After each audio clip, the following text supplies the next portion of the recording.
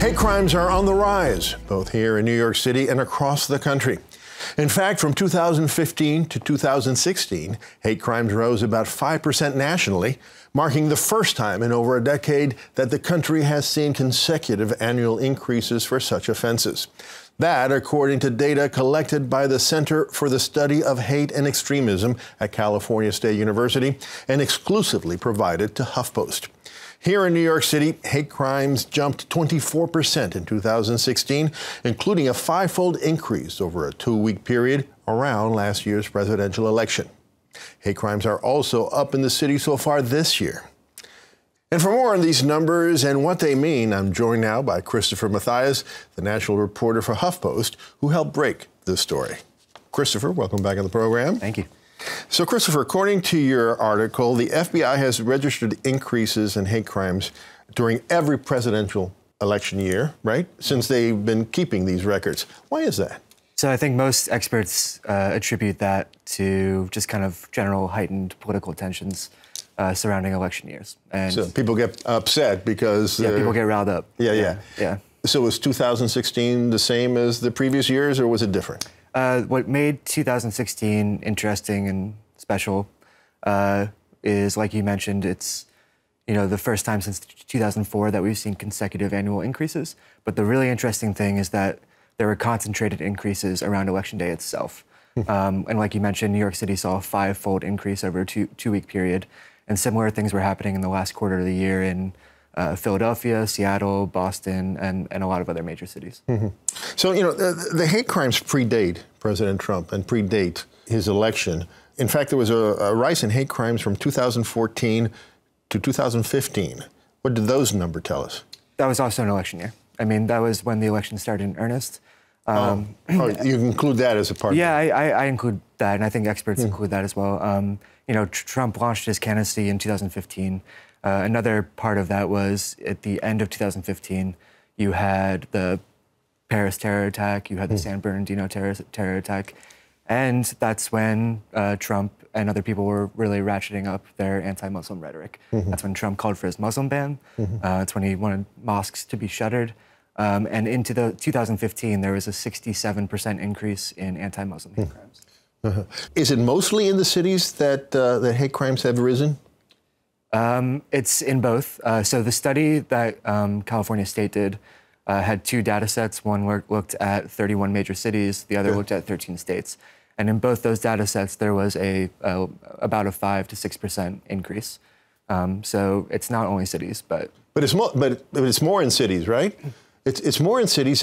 I mean, what struck me from reading your article is that these hate crimes are happening in, the most progressive cities that you can think of. No, why is that? Absolutely. I mean, it's a little unclear, but like you mentioned, most of the major cities that saw these upticks, were blue cities.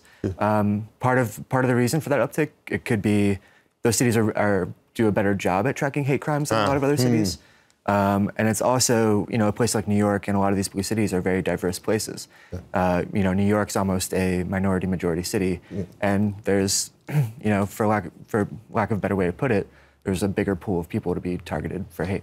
Yeah, but you would think there'd be a lesser pool of people who would commit these crimes, right? And this is an accepting city for diversity and tolerance.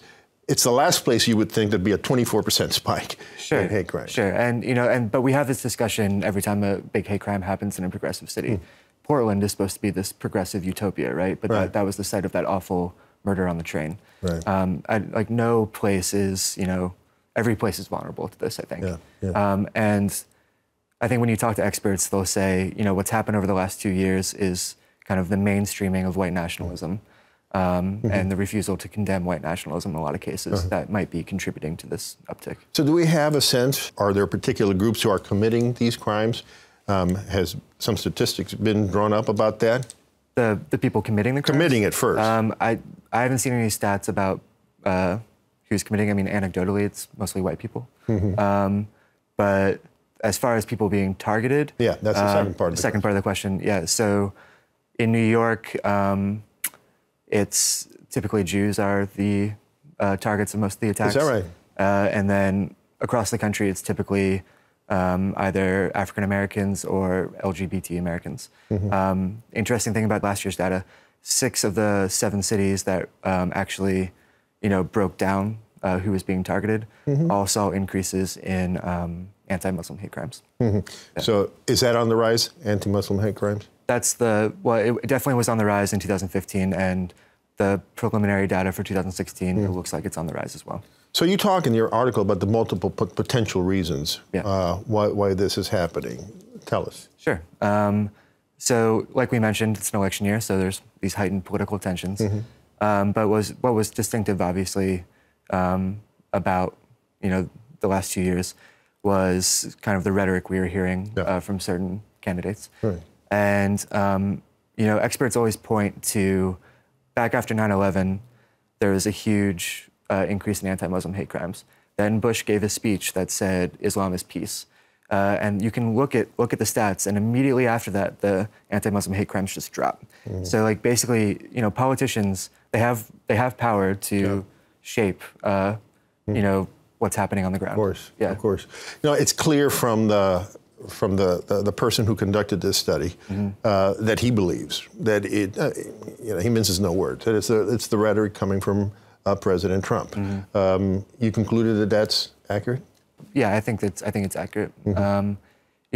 We actually tracked at HuffPost. We had an Islamophobia project where we tracked anti-Muslim hate incidents over 2016. There were at least 15 that we found where the attackers were Trump supporters or they invoked Trump's name. I was in Charlottesville, and I saw all these white nationalists in the park, holding signs, praising Trump, wearing "Make America Great Again" hats. There is an emboldened bigotry in this country, and Trump bears some responsibility. Has the Department of Justice made any comments about the rising hate crime? Sure. Well, they haven't necessarily commented on the rise in hate crimes, but Jeff Sessions earlier this year, basically said that they are dedicated to aggressively prosecuting hate crimes on a federal level when that's necessary. Usually, that's a state-level prosecution. And the data is obviously not finished being collected yet for 2017, but how does it look so far? It's not looking good. Basically, Brian Levin at Cal State, looked at 13 cities, and compared to this time last year, there's about a 22% increase in those cities already. So we'll see how it pans out. We will see, and we'll have you back and talk about it again. Christopher, thank you so much for joining us. Thank you for having me.